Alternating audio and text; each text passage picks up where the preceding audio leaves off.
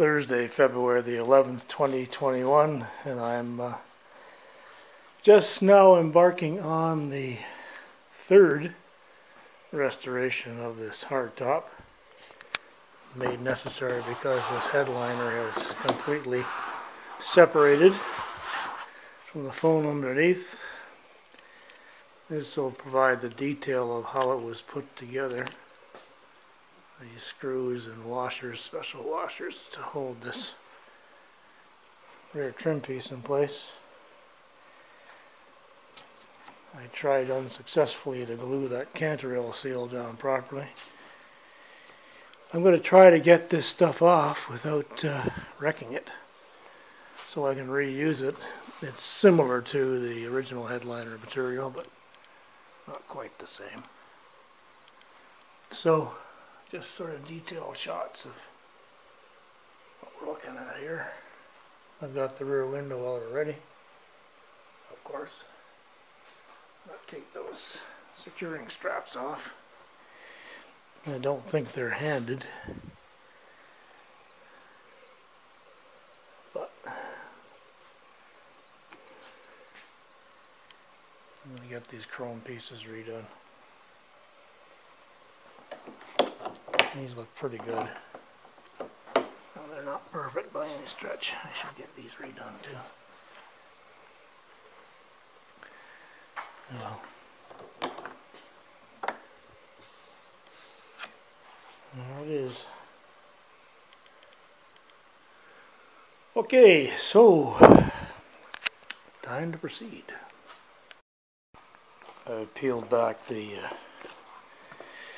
front part. This is the first piece that comes on, which means it's going to be the last piece to go on.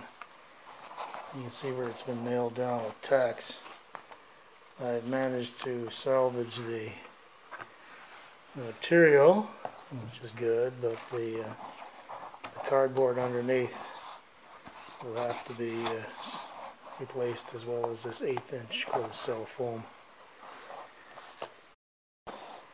These are tacks, upholstery tacks, which are used to attach this front part of the headliner. So I remove the drip mold, the chrome drip, whatever it's called. And there's some kind of dum-dum that's used, non-hardening dum-dum. I guess that's to keep the thing from leaking. There are domed headed screws that go in here. Would be much better off using tapered head screws to get them countersunk a little bit, so that the cantrail seal has more surface to glue to. Now, peeling off these side panels, it's nailed, tacked here, so that has to be replicated. Heck of a mess. This is the left-handed side panel peeled back. These are tacks, upholstery tacks. It's a pair that I glued. First of all, I attached the vinyl to the top side of this, and then I glued it on, and then tacked it, and then glued this as I went along and put it along the side. I put some foam here first. There it is. And worked it around. I think I've managed to salvage this. Whether or not I want to reuse it, I don't know, but let me see. I'm just about to remove this 1/8" closed cell foam, but I thought I should take a video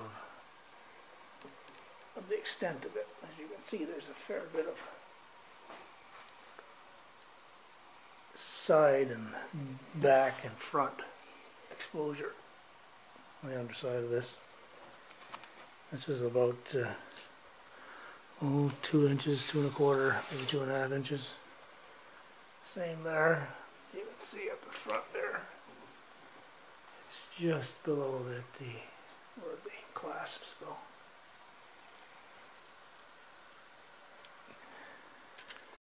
there are several places where the cardboard is held in place by screws. 1, 2, 3, 4, 5, 6, 7, 8 of them across the back.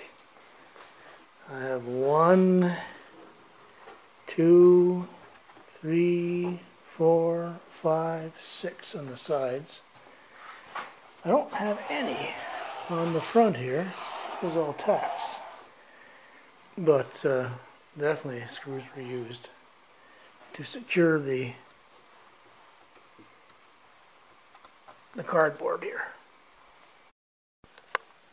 And there's the hardtop fiberglass shell with all the hardware and the liner removed. You can see where the various pieces are tacked into the fiberglass. It's screwed in places. There are actually 4 different panels that go there. The straps are bolted into pieces of steel that are embedded in the fiberglass during its construction. Threaded steel. Both sides, and the latches are much the same.